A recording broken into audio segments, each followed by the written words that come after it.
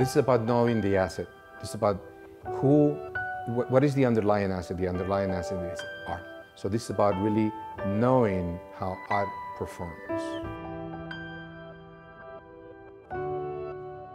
Funds help bring greater transparency, greater transactional integrity. You're dealing in a marketplace where there is only one object and one version of it, even if it's made by the same artist. And that fundamentally changes the dynamics of the marketplace. Being a good fund manager is all about being able to recognize and exploit opportunities in the marketplace. Of course, that means you have to have a really deep and good understanding of your underlying asset. When one looks at an artwork, you're really looking at the market for that specific artist. You're looking at what buyers are buying on a regular basis. You're looking at, when the artist was more active, whether his works from the early period are more collectible and more in vogue in today's interior. Because it makes you think about, why you want something, why something is more important than something else, because it kind of really makes you have to evaluate what's better than other things. So investing in art compared to investing in other alternative assets, if you think of alternative assets in a traditional sense, which includes hedge funds, private equity funds, or venture capital projects, then there are some very distinct similarities to investing in art. These include high barriers to entry, which means that you have to have a high capital investment to enter the space. Second thing is that they tend to be quite lightly regulated, which means that it tends to be more for individuals rather than institutions. And thirdly, alternative investments tend to make a different risk-return proposal, a much higher risk, but the opportunity of a greater upside. If the fund is investing wisely and they are purchasing artworks by well-known, reputable artists and even up-and-coming artists, and they're buying good pieces that at a good price, you will turn a profit on it.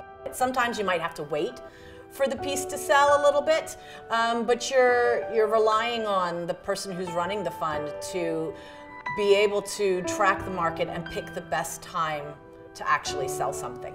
Our ability to price an artwork correctly lies within 92% of accuracy. I'm Enrique Liberman, and I am the president of the Art Fund Association. And the Art Fund Association was formed in 2009 by some of the really leaders and pioneers of the art fund industry. And it was formed primarily to act as a way to promote the idea that a properly structured and managed art investment fund can produce significant investment returns for its investors. It gives you the opportunity to feel like you're owning a piece, even if it's only for a short amount of time, and a piece that you might not be able to invest fully in yourself or be willing to take the risk to do it yourself. You're letting the fund take the risk.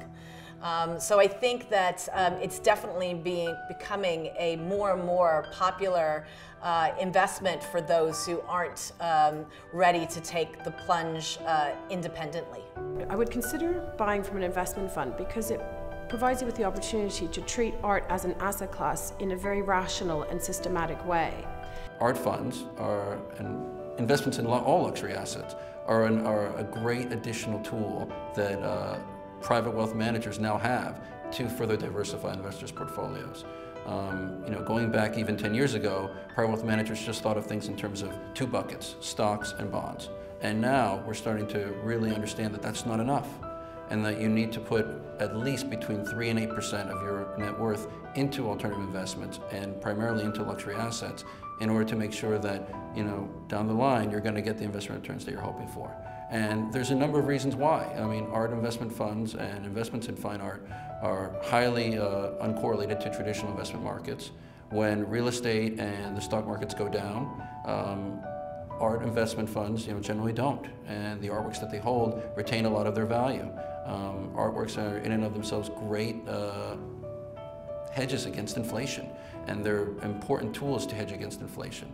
And you're actually not making a portfolio until you have the intent to build a portfolio that is conveniently diversified to reduce risk and get the highest rate of return.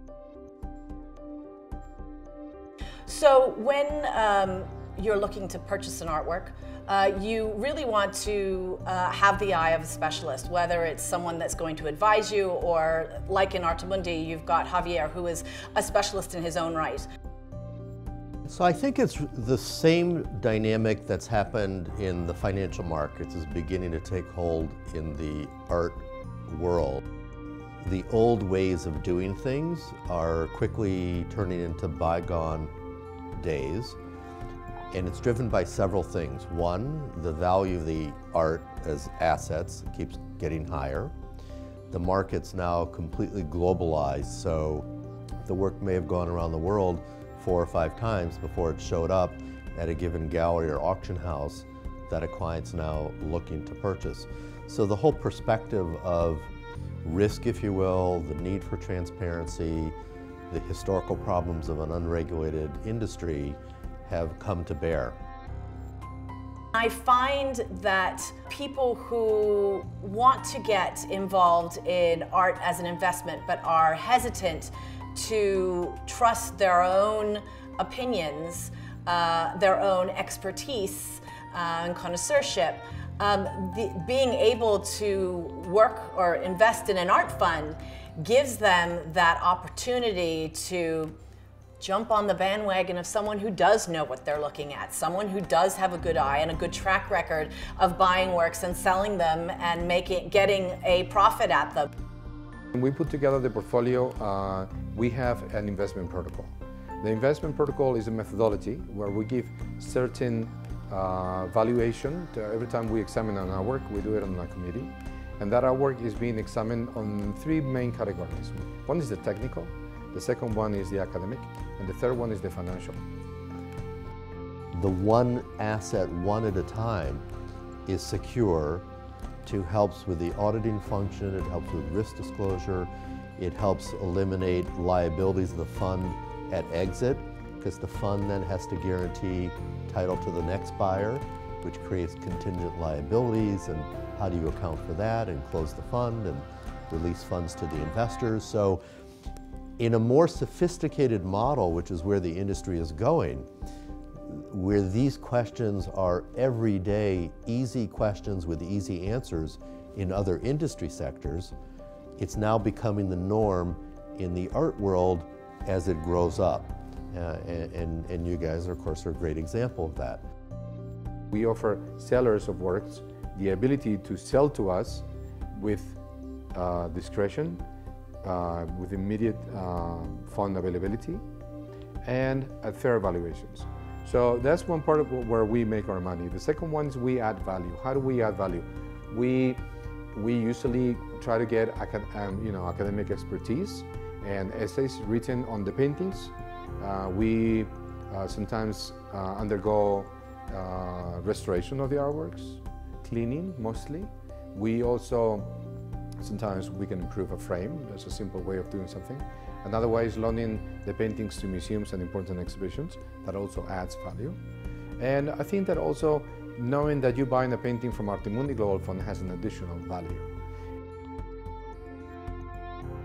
I think that the auction houses have made immense reaches or immense outreach into the art world to find buyers really globally. But at the same time, the auction houses don't have, in my opinion, the responsibility of a longer-term vision of the art world and the art market.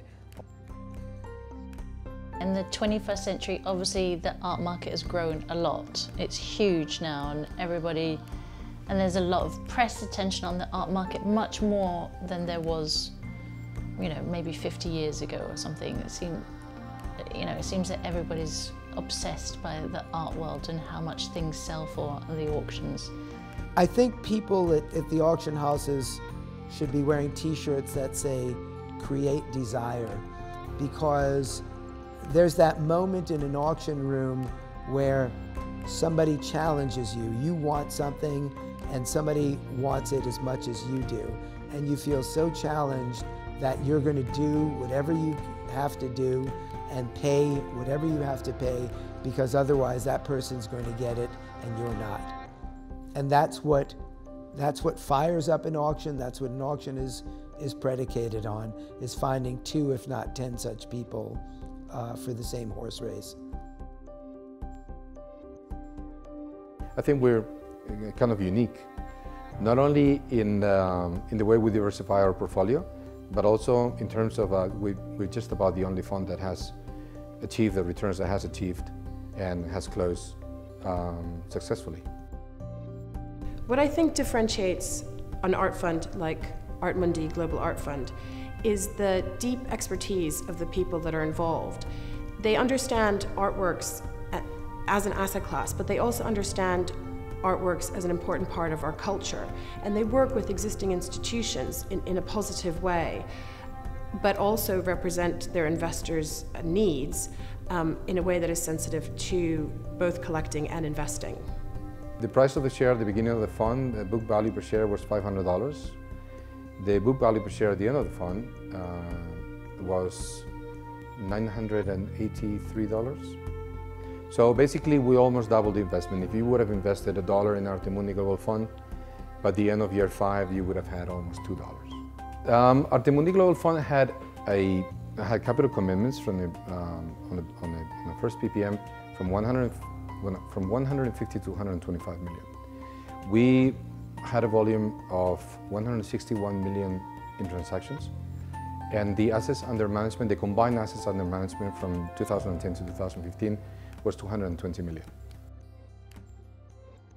I'm a firm believer in what we might also call monetization of art as an asset class, again, not displacing culture in the equation, and we see that both in art investment funds and in the platforms that are using art as collateral for lending, for guarantee structures to the market.